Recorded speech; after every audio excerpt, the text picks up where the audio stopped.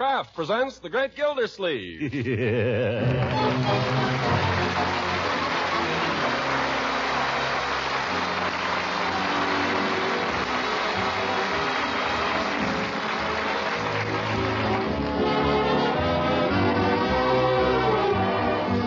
Kraft Cheese Company, makers of Parquet margarine and a complete line of famous quality food products, presents Harold Perry as The Great Gildersleeve. Kraft brings you The Great Gildersleeve every week at this time, written by John Wheaton and Sam Moore, with music by Claude Sweeten.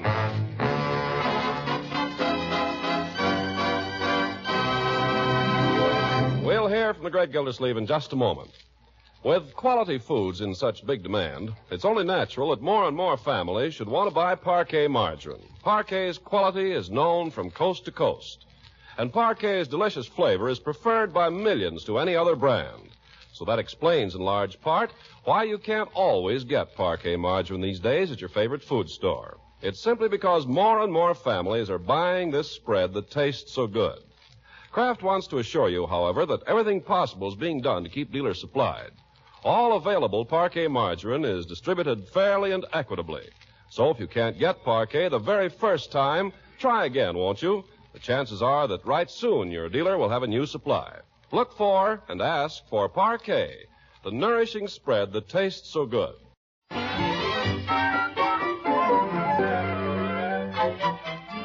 Now for the Great Gildersleeve. On a fine May morning, he steps out on his veranda to survey his property and incidentally see what his new neighbor is up to across the street. He finds his nephew Leroy returning from reconnaissance. Leroy? Yeah? Come here a minute. What do you want? What's going on over there? What are those men doing? Oh, they're gardeners. One of them's cutting down the hedge. The hedge? What for? I don't know. Mr. Bullard just told me he wanted to cut down, that's all. He said he couldn't see. Oh, he did he? By George, if he cuts down his hedge, I'm going to let mine grow up.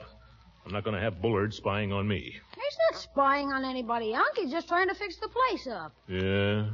It's going to be swell. Mr. Bullard says he's going to have those old barberry bushes ripped out and have all new planting there.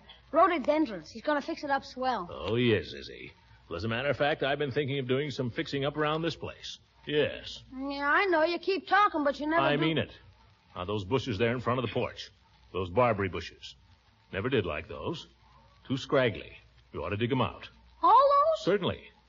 I think it would look better with something else in there. Might decide to put in some rhododendrons, maybe. Yes. Why not? That'd be great. Well, I guess I'll be going over to see... Leroy. Yeah? While you're resting, my boy. Yeah? Out in the garage to the left of the workbench, you will find a spading fork. Bring it. Gee. Yes, by George, we may not be millionaires here. We may not be able to afford a staff of gardeners. But that's no reason we can't have this place looking just as well as the Bullards.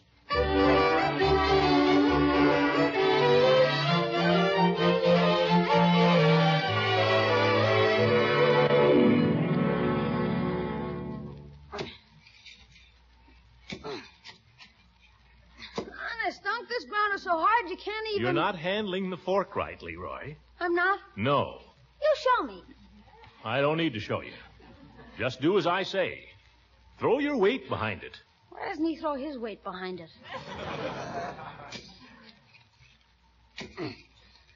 Confound it, Leroy, you're not trying. I am so. Don't just peck at it. Here, give me that. Okay. No, you keep it. Keep trying.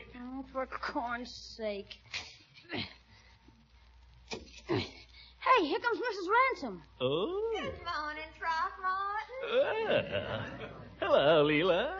Isn't it a lovely morning? I saw you were gardening, too, so I just had to run over. Hello, Leroy. Having fun? Ha! Say, you're looking mighty cute this morning, Leela. It's my gardening hat. I just love gardening, don't you? Love it. Keep digging, Leroy. What are you doing here anyway, Throckmorton? I'm digging out all these barberry bushes. He's digging them. My, that's quite a job. You're not kidding. These things have roots. What we need is more manpower here, Leroy. Where's Bertie? You won't get her. She started spring cleaning. Well, where's Marjorie then? I don't know. Up in her room, I suppose. You go up and tell her to come down. Okay. She spends entirely too much time in her room. Go up and tell her, Leroy. That boy has the soul of a train announcer. Throckmorton, I noticed Mr. Bullitt is fixing up his place over there, too. So I noticed. Well, I believe he's even got a man digging out his barberry bushes. Yeah, well, monkey see, monkey do. Don't you like Mr. Bullitt, Throckmorton? I thought him rather charming the only time I met him. Mr. Bullard is a snob, and you may tell him I said so, Leela. Him and his DeSoto. I don't understand. Well, I won't go into details. But Judge Hooker and I tried to pay him a neighborly visit the other day when he was moving in his furniture, and the guy was too busy to speak to us. Well, of course, there's nothing worse than moving. That's all right. He needn't speak to us if he don't want to. But just wait till he wants a favor. Wait till they really move into that house and he wants to get his water turned on. Ha! He'll darn well wait his turn. He'll be lucky if he gets water by July. He'll be lucky if he doesn't have to bring it in on donkey back. In goat skins. Oh, here's Marjorie. Good morning, Marjorie. Hello, Mrs. Ransom. Uncle Mort Leroy said you told me to come downstairs. That's true, my dear. I did. Well, here I am. What do you want? I want you to get outdoors. Get some fresh air. Enjoy yourself. Here it is a nice day. Is that what you got me down here for? Well, I think it's bad for you to stay cooped up in your room all the time. Your uncle's right, Marjorie. It's not good to stay indoors all the time. You're looking pale. Yes. Look at Mrs. Ransom. Look at the color in her cheeks. Why don't you be like her? Uncle Mort, you won't let me use rouge, and you know it. What?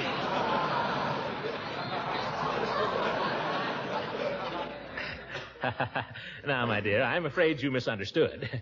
I just don't want you locking yourself up in your room all the time. Will you kindly tell me what else there is to do in this town? Well, there are lots of things. Name one. Well, you could do a little gardening. I loathe and despise gardening. Oh, but gardening can be fun. Now, Leroy's been helping me here. Yes, and why do you think he's hiding upstairs right now? Why, the little... Here's Leroy now. Yeah, you see? Hey, everybody, listen to this. Dear Diary. Leroy! What is there worth living for? There's not a boy in this town you can have an intelligent discussion with. Leroy! All the cute ones are in the army, and all the intelligent ones are Leroy, give me that! Leroy. Okay. Leroy, I hate you. What did I do? I think you're all hateful, all of you. Why, Marjorie, honey, Don't honey me. If there's one thing I can't stand, it's sympathy. What's the matter with her? She's going up to her room again, Unc. Yes, young man, and you're going up to yours. Oh, And wait for me there. gosh, Unc. I didn't know I was doing anything wrong. Just found the diary lying there, and I thought you'd like to hear it, so I just knew, okay, I'll go.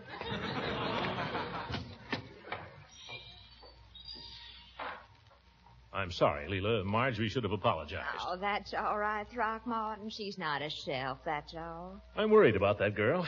I don't understand her. All she does is stick around the house and mope and read. Too much reading isn't good for a girl at that age. It gives them ideas. I wouldn't worry. I wouldn't worry, Throckmorton. She'll forget it all. Gracious, I've forgotten every word I ever read. Tell me, how old is Marjorie? Why, let's see. She's 16, I guess. I don't know. Well, no wonder. No wonder what. Down where I come from, Throckmorton, girls start getting married when they're 14. Huh? And at 15, they worry about being old maids. I don't see what that's got to do with Marjorie. Did it ever occur to you that she might be human? Huh? Think it over, Throckmorton.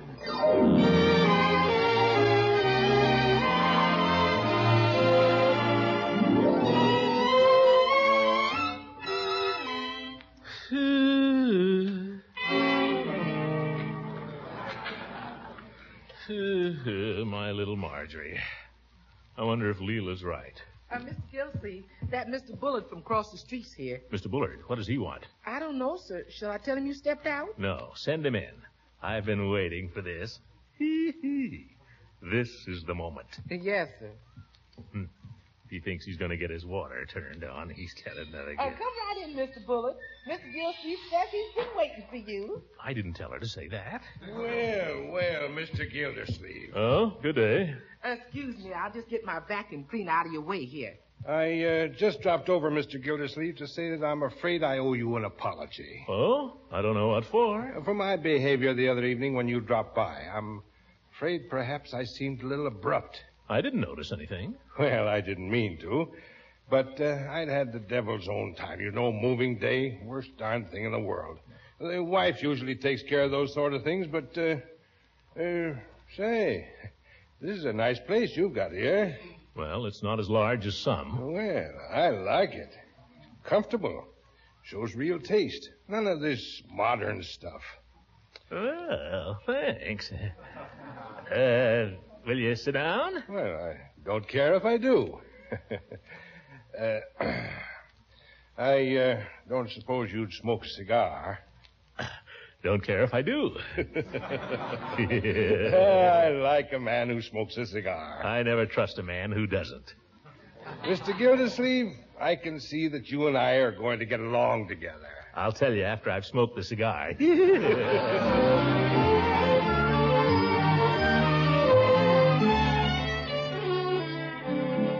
So, as I say, we haven't got the place straightened out yet, but we're moving in today anyway, the whole kit and caboodle. Well, I hope you and your wife are going to like it here in Summerfield. Oh, we'll like it. I was brought up in this town, you know. The only one I'm concerned about is my oldest boy, Marshall. He's been going to prep school in the East, and now he's switching to public school, and, well, it'll do him good, I say. May knock some notions out of his head. How old did you say he was? 17. Very difficult age. You're telling me. I have a niece here who's 16. Well, that's fine. Maybe we can get them together one of these days, huh? Yes, indeed. Yes, indeed. Well, mighty glad to meet you, Mr. Gildersleeve. Mighty glad to meet you, Mr. Bullard. I expect we'll be seeing a lot of each other now that we're neighbors. Yes, indeedy. Now that you know the way, come often. You know, I'll tell you something. The first time I saw you across the street, I didn't think I was going to like you. I'm going to tell you something. I didn't think I was going to like you either. Well, it just goes to show. Oh, by the way. Yes? You said you were with the water department, didn't you? Yeah, I'm in charge of it. Well, I feel like a fool. I forgot to do anything about getting my water turned on, and now... don't give it a thought. The whole thing will be attended to. You sure you don't mind? Mr. Bullard, it'll be a distinct pleasure. I'll even waive the customary deposit.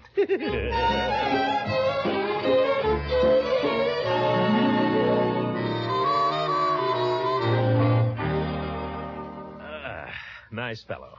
Yes, by George, as nice a fellow as you'd want to meet. And with all that money. Mind if I dust around you, Mr. Gildersleeve? Oh, go right ahead, Bertie. I'll just sit here and enjoy my cigar. Yes, sir. Given to me by Mr. Bullard. Custom made. He buys them in lots of 500. He seems real nice, that Mr. Bullard. Nice a fellow as you'd want to meet. Rich, too. Tells me he has a son Marjorie's age. Is that a fact? I ain't seen him around. Well, the family's not arriving till this afternoon.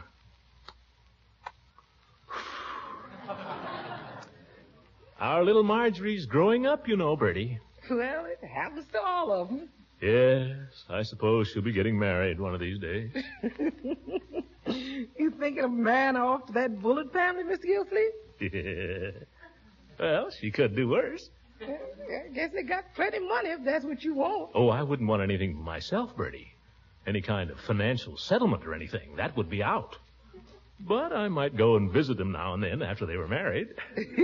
I bet. By George, they'd make a handsome couple, you know it. You ain't even laid eyes on the boy yet, Mr. Gildersleeve. Well, if he's anything like his father, what a wedding. Champagne, flowers by the carload, a 3-piece orchestra, articles in all the newspapers. And there I'd be in my full dress suit giving away the bride. And me in a new silk uniform giving away a wedding cake. Hallelujah.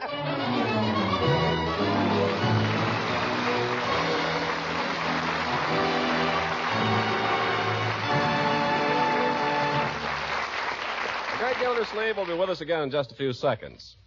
If you're packing lunches, remember that every lunch should provide at least 1/3 of the energy and other essential food elements your children at school and grown-ups at work need for good nutrition. It's important, too, that you pack foods that taste good. So here's a grand suggestion. Include in each lunchbox nourishing sandwiches of bread or rolls spread with delicious parquet margarine. Parquet tastes so good and is so high in food energy value, too, it's doubly sure to satisfy hungry appetites. And remember, Kraft fortifies every single pound of parquet with 9,000 units of vitamin A. So in meals you serve at home and in the lunches you prepare for school or work, be sure to include Parquet, the nourishing spread that tastes so good. Buy Parquet, the delicious spread millions prefer to any other brand. Parquet, Parkay, made by Kraft.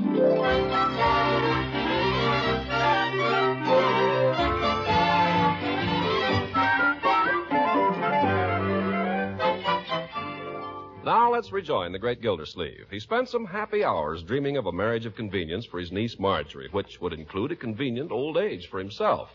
Now it occurs to him to take steps to make his dream an actuality, so we find him arriving at Peavy's drugstore to consult the oracle.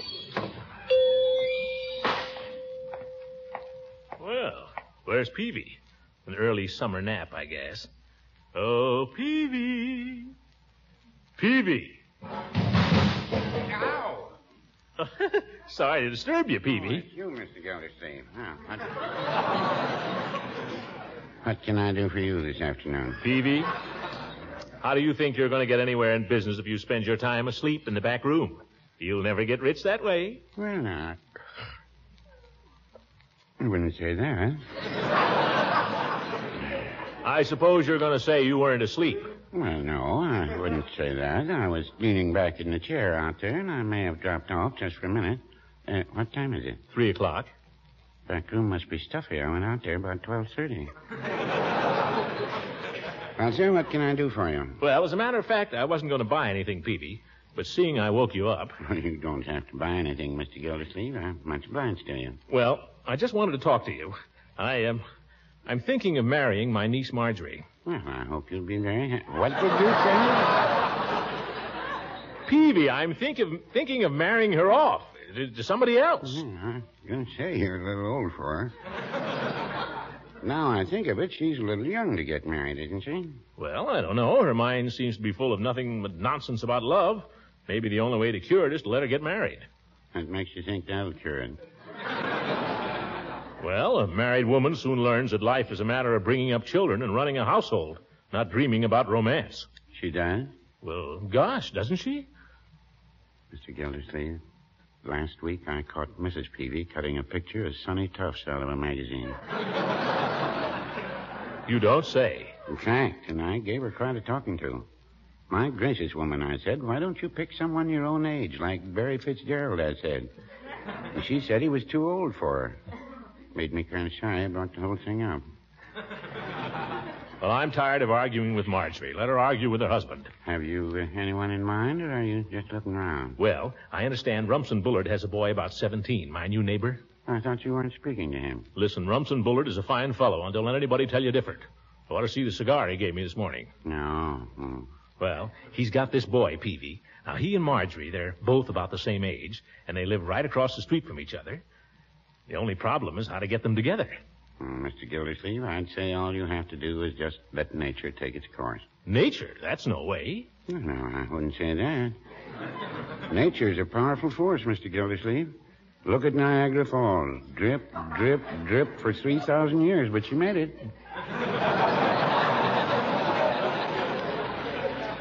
I don't want Marjorie to wait 3,000 years, Peavy. Besides, if I just let nature take its course, how do I know that Marjorie won't marry some fellow that plays a saxophone and hasn't got a dime? You never know how a woman's mind is going to work. Mr. Gildersleeve, you said it. Well, what am I going to do, Peavy? Don't ask me. Ask a woman. But you've been through all this. I mean... Mr. Gildersleeve, I don't know anything about women. I just married one.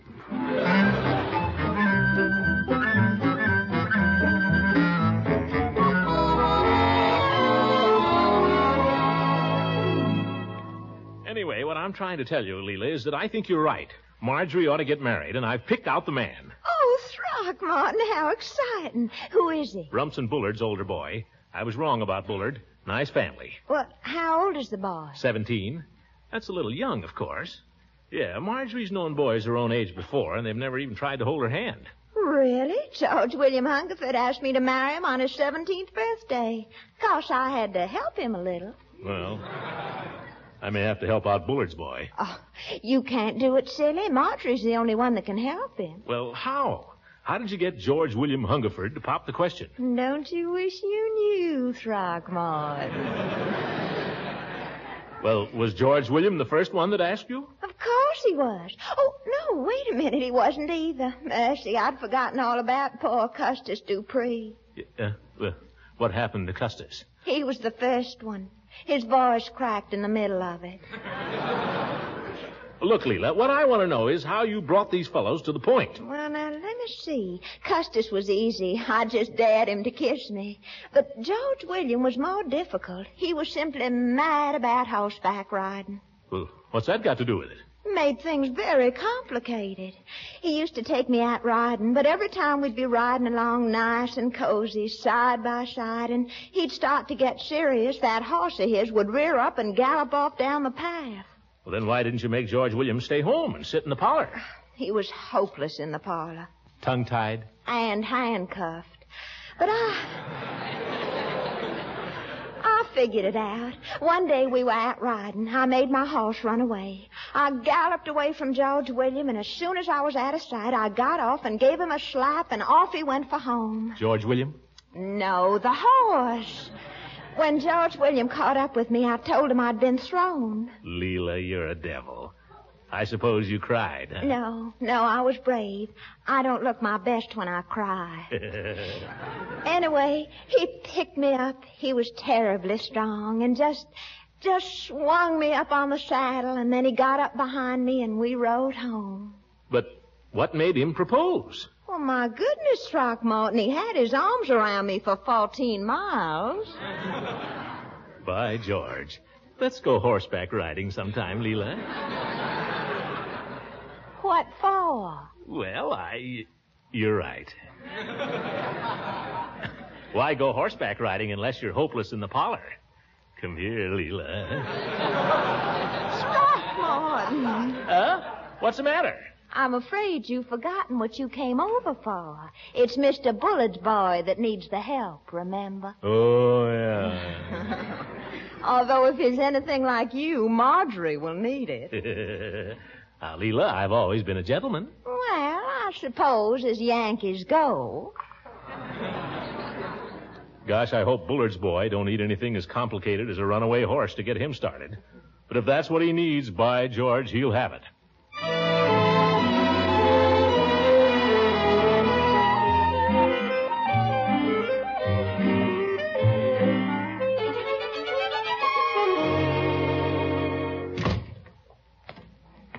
Bertie, supper smells good. Shoulder of lamb, Mr. Gildersleeve.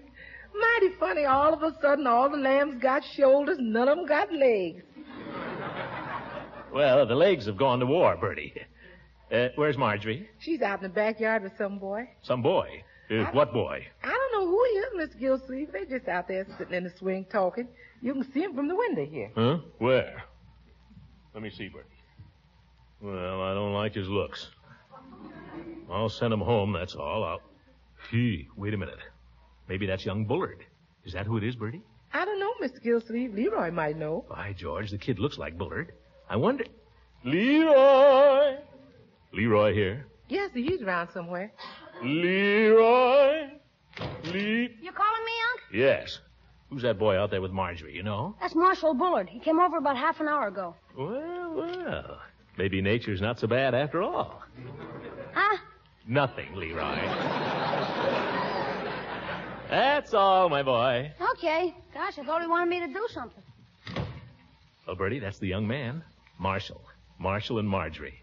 Make a fine-looking couple, don't they? They might in a few years. Oh, sooner than that, Bertie, sooner than that. By George, I think I'll just tiptoe out there and see how they're doing. Do you like music, Marshall? Yeah. I'm crazy about Brahms and Chopin. Do you like that kind of music? Oh, I like classical music, but not for a steady diet. Well, I don't want to give you the wrong impression. I'm not exclusively classical. Oh, don't get me wrong, Marjorie. I'm not knocking classical. Oh, no. I love the Basie record of 1 O'Clock Jump. All his records are great. I think so, too. I saw him in New York once, at Radio City. Did you? Gee, I've only heard his record. He looks just like his pictures. Do you like Artie Shaw? I like him pretty well. Do you? Yeah, pretty well. Do you like to read? Oh, I read all the time. Do you like poetry? Pretty well. Oh, brother, they'll never get anywhere this way. Well, Marjorie, I didn't know you were out here. Oh, company. Hello, Uncle Mort. This is Marshall Bullard. This is my uncle, Mr. Gildersleeve. How do you do, Mr. Gildersleeve? Well, my boy. Sit down. I'm delighted to meet you. Glad to have you in the neighborhood. I guess Marjorie's glad, too. Aren't you, Marjorie? Sure, I guess so. Why don't you sit over there with Marjorie, my boy, and I'll sit on this side. I'm getting a little, stout. Oh, you're not really Uncle Mort. Nice girl. That's okay. I'll stand up. Stand up? You're not afraid of my niece, are you? Oh, Uncle Mort. Huh?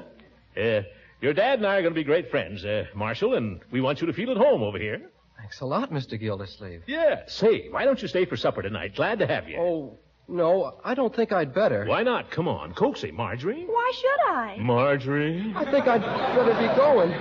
Mr. Gildersleeve, it's probably my supper time, too. Well, come back afterwards. Oh, we can't tonight, Uncle Mort. Why not? I have to do my homework. Homework? Well, I'll tell you. How'd you both like to go horseback riding tomorrow, huh? Do you like horseback riding, Marshall? I like it pretty well. Well, I've never been on a horse in my life, and you know it, Uncle Mort. Why, Marjorie. Gosh, neither have I. Well, you can learn together. We'll get 2 nice, gentle horses, and you can take a long ride in the country. I won't do it. Marjorie. You'd better go now, Marshall. Maybe I'll see you around. Huh? Oh, sure. Well, good night. Wait a minute. Good night, Mr. Gildersleeve. There he goes. Marjorie, look what you've done. What I've done? You're the stupidest uncle a girl ever had. And you're fat, too. Oh! You go in the house.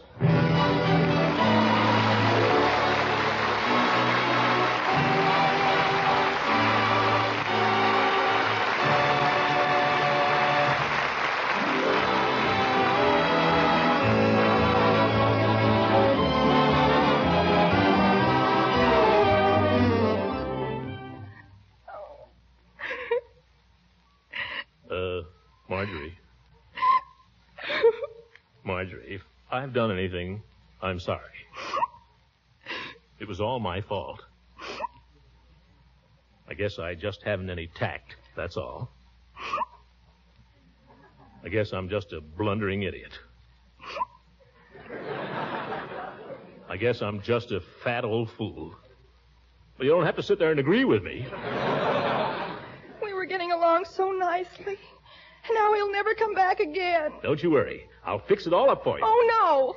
Well, you cheer up right now, young lady, or I will. Oh, no, please. I'll be all right. I'm fine now. I feel wonderful. Promise you won't say anything to Marshall. All right. All right, George, don't tell me I don't know how to handle kids. Good night, everybody.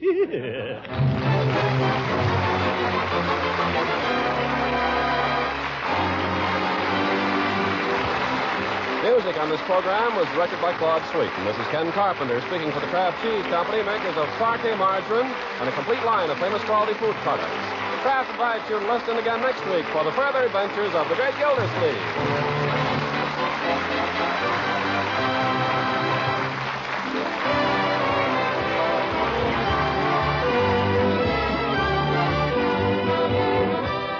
In these days of food shortages, certainly no one's wasting important leftovers. But do you know the trick of making leftovers not seem like leftovers at all? It's easy with Pabstet, the delicious cheddar cheese food. First, make a luscious golden cheese sauce with Pabstet and a little milk. Then pour this tempting Pabstet cheese sauce on leftovers of meat, fish, vegetables, or rice, fixed any way you like. Presto, Pabstet has helped create a brand new main dish, rich in mellow cheddar cheese flavor.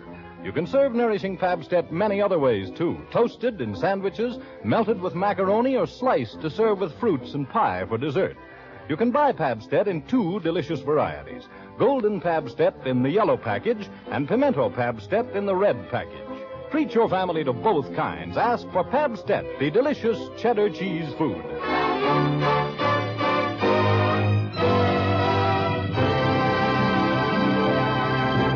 This is the National Broadcasting Company.